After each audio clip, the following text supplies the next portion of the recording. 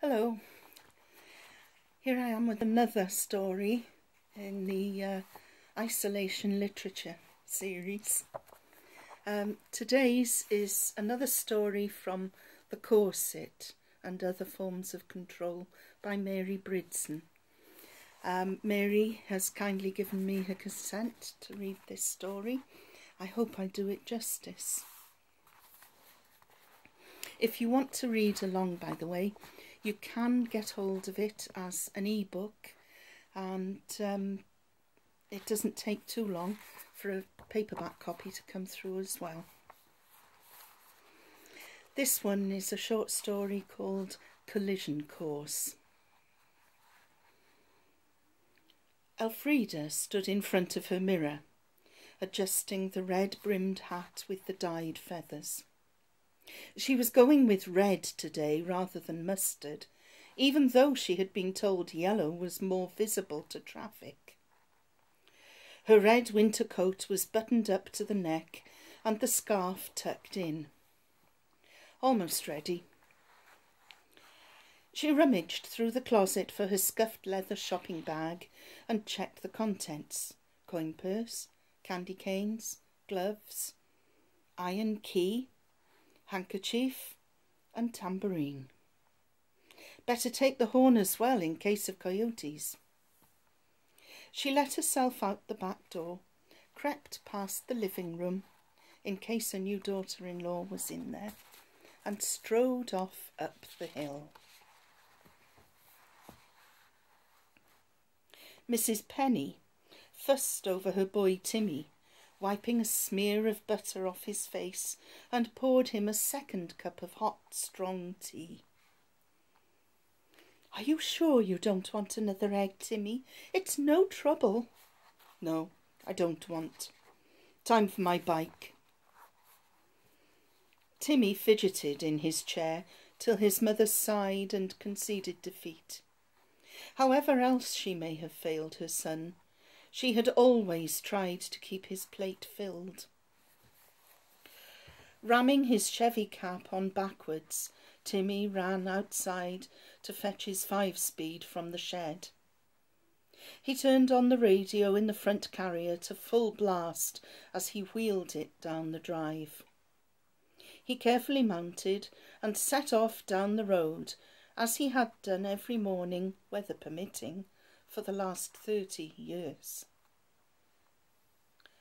Wayne Butler woke up, crouched in a basement stairwell. His head was fuzzy and his mouth felt like the bottom of a gravel truck. Ouch! Something was digging into his leg. He yanked his dad's old hunting knife out of his pocket. What was he carrying that around for? Through the fog in his brain, the events of last night began to emerge. Getting drunk on George Street, buying some pills off a guy in the bar, showing off to that girl, his buddy daring him to... Oh, Christ, he hadn't, had he? From his other pocket he pulled out a woolly balaclava and a fistful of $20 bills. God almighty, had he actually walked into that corner store and robbed it?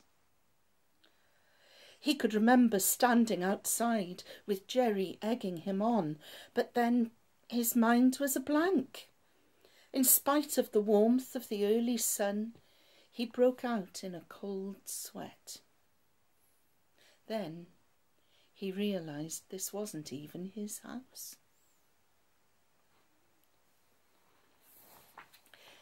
Elfrida preferred to walk up the middle of the road, so no coyotes could ambush her from the ditch. The occasional car was a nuisance, but they knew her well enough to slow down and go round her. She waved regally at those she liked, and shook her tambourine at the ones she thought had cut it too fine. There was hardly a soul out this morning, probably still sleeping off their Friday night. She stopped to admire the whitewashed church perched above the ocean. It was an old friend. Baptisms, Sunday school as student and teacher, her wedding day, her husband's funeral, all encompassed within its sturdy walls. In there, she felt more connected to her life than out in the crazy world of today.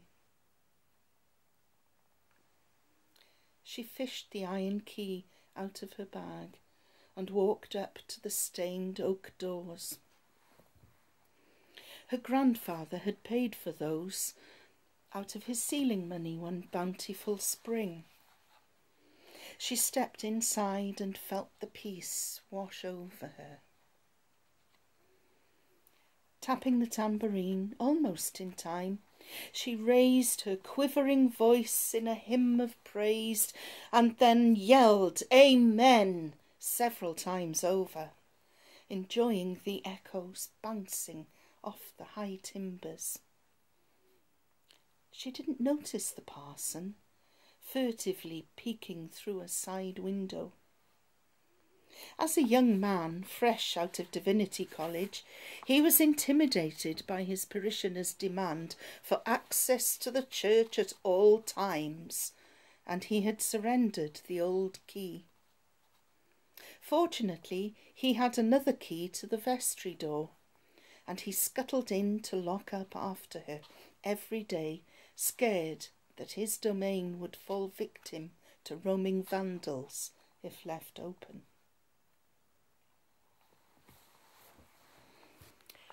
Wayne limped across the road to his own house, saw the Harley belonging to his mum's boyfriend parked out front, and had a flash of inspiration. He had best lie low for a while, in case Jerry ratted on him and the law came looking. His Nan lived round the bay. She had always spoiled him as a kid, and she'd be sure to take him in, no questions asked. She had no truck with his mum now anyway. He crept into the house, found the key and slipped out again. He was shaking a bit, so he popped another couple of pills to shore up his courage. He nearly fell under the full weight of the machine as he knocked the prop out, but managed to get it upright. He flung his leg over, kicked the starter, and the beast roared into action. He fled down the street, round the corner, and headed for the highway.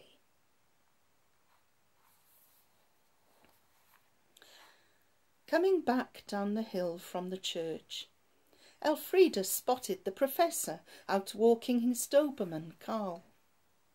She beamed and hurried towards him, blowing her horn to catch his attention. Dr. Morrison inwardly groaned at his bad timing.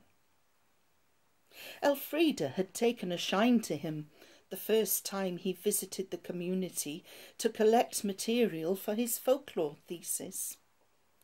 She had plied him with tales, morbid, romantic, tragic, libellous, ridiculous, about neighbours, ancestors, monsters and ghosts.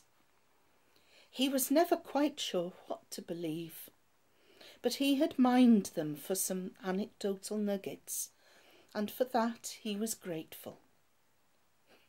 He had settled in the village after getting tenure at the university, and now he was paying the price. "Professor, have a candy cane," said Elfrida, marching across the road, rummaging in her bag. "Put them on your Christmas tree for the children." "Elfrida, it's July." "Professor." "Nonsense. Here, take them." She tried to stuff them in his pocket. Carl snarled and half choked himself on the leash to get her. That dog needs more exercise. You should set it on the coyotes, not old ladies. Hey, Freddie! The yell was almost drowned out by the blaring rock music of Timmy's radio as he wobbled up to them in the middle of the road. He made a grab for the candy canes. Stop that, you Sliveen! And don't call me Freddie. I'm Mrs. Butler to you. Elfrida shook her tambourine fiercely in Timmy's face, nearly knocking him off the bike, while Carl went crazy at the sight of the spinning spokes. Off the highway into this bedlam came a motorbike doing 120 kph. Wayne swerved sharply around the group in the middle of the road and careened on round the corner, where he skidded on the gravel shoulder and struck a rock. He went head over heels. Still astride the bike, over the guardrail, down the cliff, and into the deep water below. Dr. Morrison managed to pull Elfrida free from Timmy, who was now laughing hysterically. He took the candy canes, gave one to Timmy, and beat a hasty retreat with Carl. Timmy rode away, sucking the candy cane, pleased with his little victory. Elfrida looked round, startled, suddenly aware that something strange had happened, then shrugged. Too much traffic, she muttered. Someone could get killed. And she hurried on down the road after the professor.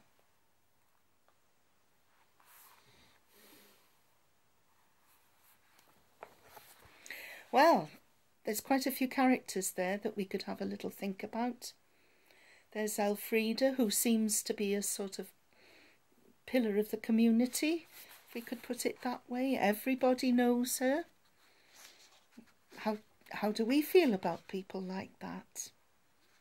And then there's Timmy, who isn't quite a man in his 30s or more, but isn't exactly a boy.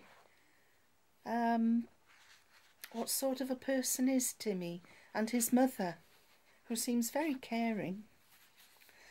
And then there's the professor, Dr. Morrison. Have a little think about him. And why on earth did he settle in that village after having met Elfrida? Or maybe I'm being too judgmental. I'll leave you to think about that. Now then, I've got a poem that I've chosen to go with that story. It's more a poem for these times that we find ourselves in. Things might be difficult, but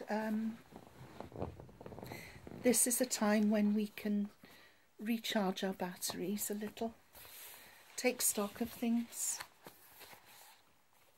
This poem's called Shape of Time, and it's by an Estonian poet called Doris Kareva. You aren't better than anyone. You aren't worse than anyone. You have been given the world. See what there is to see. Protect what is around you. Hold who is there beside you. All creatures in their own way are funny and fragile. The question isn't how to be in style, but how to live in truth in the face of all the winds. With mindfulness, courage, patience, sympathy. How to remain brave when the spirit fails.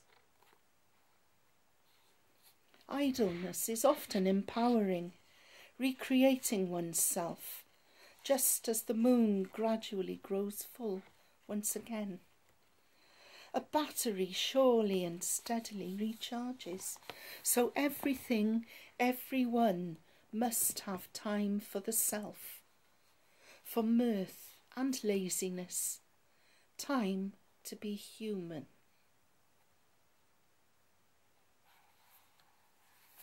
Thank you. See you next time.